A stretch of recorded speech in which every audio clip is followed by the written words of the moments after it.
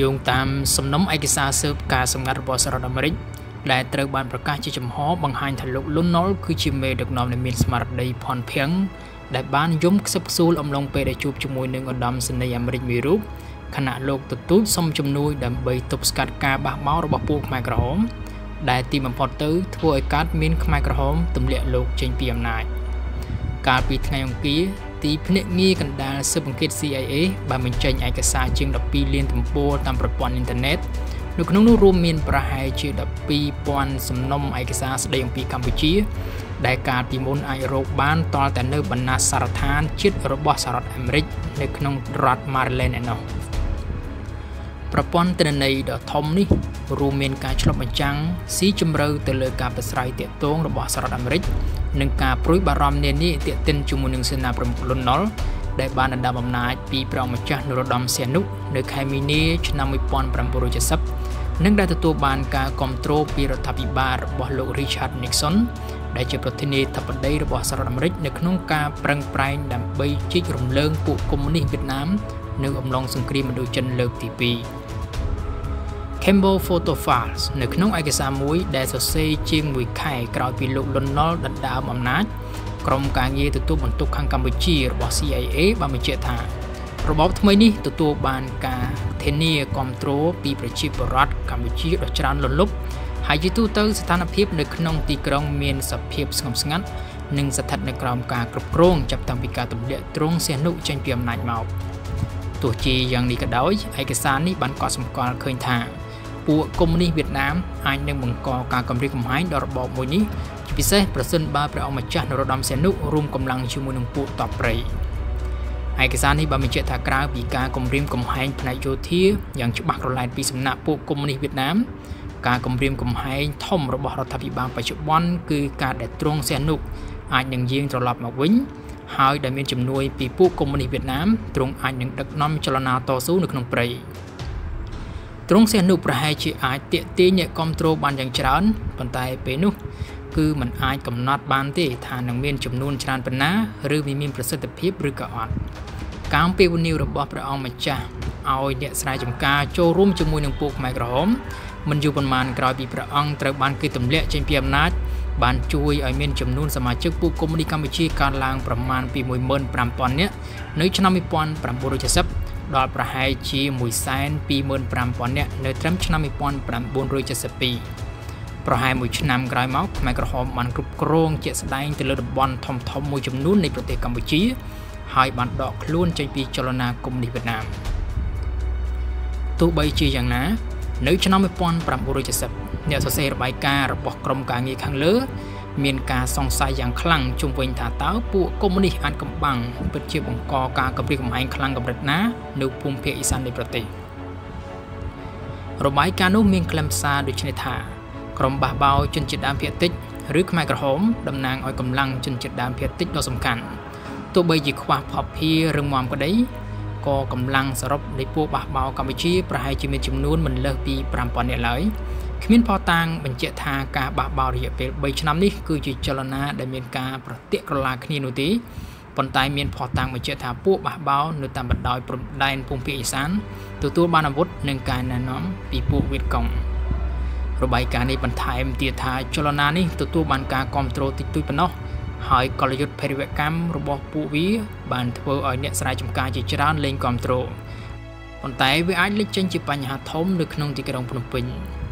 ប្រហែល1ខែក្រោយមកកំណត់ហេតុមួយដែលលោក Henry Kissinger ទីប្រឹក្សាសន្តិសុខជាតិរបស់សហរដ្ឋអាមេរិកនៅពេលនោះផ្ញើជូនប្រធានាធិបតី Richard Nixon មានការរាយការណ៍មួយអំពីលោក Alexander Haig ឧត្តមសេនីយ៍អាមេរិកដែលបានជួបជាមួយនឹងលោកលន់ណុលនៅទីក្នុងទីក្រុងភ្នំពេញឧត្តមសេនីយ៍រូបនេះបានពិពណ៌នាអំពីលោកលន់ណុលថាជាមេដឹកនាំដែលរំជួលចិត្តនិងគ្មានភាពប្រកបប្រជានិយមដែលទទូចចង់ឲ្យសហរដ្ឋអាមេរិកផ្ដល់ការគ្រប់គ្រងបន្ថែមទៀតដើម្បីរារាំងសកម្មភាពរបស់ពួកកុម្មុយនីសលោក Alexander Haig បានមានប្រសាសន៍ថាវាច្បាស់ណាស់ថាលោកលន់ណុលតក់ស្លុតយ៉ាងខ្លាំងបើគាត់មិនតក់ស្លុតទេគាត់ក៏មិនចង់ឲ្យយើងចាត់វិធានការភ្លាមៗជាមួយនឹងការបញ្ចេញឲ្យឃើញកាន់តែច្បាស់អំពីការគ្រប់គ្រងរបស់សហរដ្ឋអាមេរិកនោះទេលោកនឹងកត់សម្គាល់ឃើញថាការប្រឹងប្រែងរបស់ខ្ញុំគឺដើម្បីទុកឲ្យមេដឹកនាំម្នាក់នេះរំជួលចិត្តនិងគ្មានភាពប្រកបវិជ្ជាតទៅសោះ គិតអ្វីទៅតាមស្ថានភាពជាក់ស្ដែងនៅក្នុងប្រទេសចរិតមួយចេញពីជំនួបខាងលើនេះលោកលន់ ណុលបានស្នើឲ្យសហរដ្ឋអាមេរិកនិងកម្ពុជាហ្វឹកហាត់និងរួមគ្នាប្រយុទ្ធប្រឆាំងជាមួយនឹងពួកកុម្មុយនីសនៅភូមិភាគឦសាននៃប្រទេសជាការឆ្លើយតបឧត្តមសេនីយ៍ Alexander Haig បានសន្យាផ្ដល់ជំនួយកំភ្លើងធំ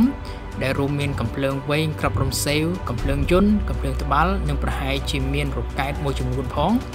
ហើយលើកឡើងថាអាចនឹងមានការគ្រប់គ្រងតាមផ្លូវអាកាសបន្ទាប់ពីលោកលន់ ណុលស្នើម្ដងហើយម្ដងទៀតសូមជំនួយតបជើងគោកពីសហរដ្ឋអាមេរិកក្រោយមកលោកលន់ ណុលបានមានប្រសាសន៍ថាខ្ញុំសង្ឃឹមថាលោកត្រៀមខ្លួនជួយពួកយើងមានអារម្មណ៍ថាយើងគ្មានសុវត្ថិភាពទេឯកសារនេះបានកត់សម្គាល់ថានៅពេលដែលឧត្តមសេនីយ៍ Alexander Haig គូបញ្ជាក់ជាថ្មីម្ដងទៀតអំពីការគ្រប់គ្រងរបស់សហរដ្ឋអាមេរិកទៅដល់របបថ្មីនេះលោកលន់ ណុលក៏បានសម្រក់ទឹកភ្នែកឯកសារដដែលនេះបានបញ្ជាក់ថានៅត្រង់ចំណុចនេះសេនាប្រមុខលន់ ណុលគិតតែពីយំខ្សឹបខ្សួលបន្ទាប់មកគាត់ក៏ក្រោកឡើងហើយដើរទៅជ្រុងម្ខាងទៀតនៃបន្ទប់រហូតដល់គាត់ទប់ស្មារតីបានវិញនៅក្នុងឯកសារមួយទៀតជំនួបនៅក្នុងរយៈពេលខ្លីរវាងលោក Richard Nixon និងមន្ត្រីនៅក្នុងទីក្រុង Washington នៅក្នុងខែមិថុនាឆ្នាំ1970បានគូបញ្ជាក់អំពីអ្វីដែលលោកបានលើកឡើងថាសហរដ្ឋអាមេរិកត្រូវតែទ្រាំទទួលរាល់ការរិះគន់នៅក្នុងការរក្សាអព្យាក្រឹតភាពរបស់កម្ពុជានិងការការពារទប់ទល់ជាមួយនឹងការបះបោរប្រធានាធិបតីរូបនេះត្រូវបានដកស្រង់សម្ដីមកថាអ្នកគ្រប់គ្នាគួរតែនិយាយដោយមានទំនុកចិត្តជាមួយនឹងសារព័ត៌មាន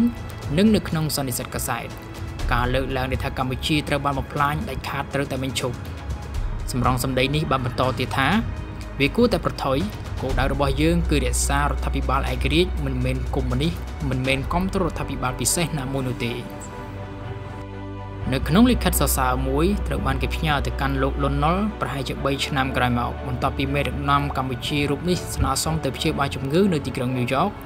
លោក Richard Nixon បានសរសើរពីការស្នេហាជាតិនិងការដឹកនាំរបស់លោកលន់ ណុលនៅក្នុងអំឡុងពេលដែលលោកអនុញ្ញាតឲ្យសហរដ្ឋអាមេរិកបើកយុទ្ធនាការទម្លាក់គ្រាប់បែកបង្ហាញបង្ហោចនៅក្នុងទឹកដីកម្ពុជាត្រង់តំបន់ដែលកងកម្លាំងវៀតកុងលាក់ខ្លួនដោយបំផ្លាញភូមិជាច្រើននិងធ្វើឲ្យកើតមានក្តីបារម្ភដែលជួយឲ្យខ្មែរក្រហមឡើងបានកាន់អំណាចប្រធានាធិបតីសហរដ្ឋអាមេរិករូបនេះបានសរសេរថាខ្ញុំបានតាមដានហើយមើលឃើញថាមានការអភិវឌ្ឍដ៏ខ្លាំងក្លានៅក្នុងអំឡុងរបបសាធារណរដ្ឋខ្មែរនៅក្នុងរយៈពេលប្រមាណខែកន្លងមកនេះខ្ញុំសូមសរសើរអ្នកដែលធ្វើការសម្រេចចិត្តដ៏ឆ្លាតវៃដើម្បីពង្រីករដ្ឋាភិបាលរបស់អ្នកហើយអនុញ្ញាតឲ្យក្រុមមនុស្សមានសមត្ថភាពជួយអ្នកនៅក្នុងការតម្រង់ជោគវាសនារបស់ប្រជាពលរដ្ឋរបស់អ្នកលោកបានសរសេរបន្តទៀតថានៅក្នុងករណីនេះអ្នកបានបង្ហាញម្ដងទៀតនៅការមិនគិតដល់ខ្លួនឯងនិងការស្គាល់ពីទូនីតិដែលធ្វើឲ្យអ្នកក្លាយទៅជាអ្នកស្នេហាជាតិលេចធ្លោជាងគេនៅក្នុងសម័យសាធារណរដ្ឋនេះទោះបីជាយ៉ាងនេះក៏ដោយឯកសាររបស់ទីភ្នាក់ងារ CIA ដែលបានរកឃើញនៅក្នុងអំឡុងពេលតែមួយនោះបានអះអាងថាមានការចង្អុលបង្ហាញមួយចំនួនថាការមិនពេញចិត្តចំពោះការដឹកនាំរបស់របបសាធារណរដ្ឋរបស់លោកលន់ ណុលបានធ្វើឲ្យព្រះអង្គម្ចាស់សីហនុដែលបានធ្វើដំណើរទៅកាន់តំបន់គ្រប់គ្រងដោយពួកខ្មែរក្រហមជាមួយនឹងថ្នាក់ដឹកនាំរបស់ចលនានេះនោះទទួលបានការពេញចិត្តជាងពីក្រុមមួយចំនួនទៀតនៅក្នុងរាជធានីភ្នំពេញឯកសារនេះក៏បានគូបញ្ជាក់ផងដែរថាមន្ត្រីកងទ័ពកម្ពុជាភាគច្រើនដែលមានឋានៈក្រោមលំដាប់កំពូលនិងកងទ័ពរបស់ពួកគេនឹងគ្រប់គ្រងព្រះអង្គម្ចាស់សីហនុប្រសិនបើទ្រង់ត្រឡប់មកវិញទោះបីជាយ៉ាងដូចនេះក្តីទីភ្នាក់ងារនេះជឿជាក់ថាក្រុមកុម្មុយនីសគ្រប់គ្រងព្រះអង្គម្ចាស់ដ៏គួរឲ្យគោរពស្រឡាញ់រូបនេះតែនៅក្នុងហេតុផលយុទ្ធសាស្ត្រតែប៉ុណ្ណោះ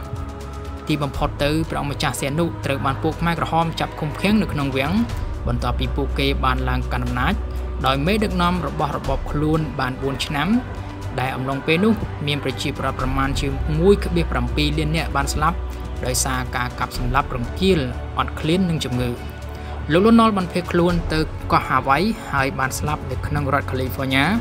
នៅក្នុងឆ្នាំ1985នៅក្នុងអាយុ72ឆ្នាំ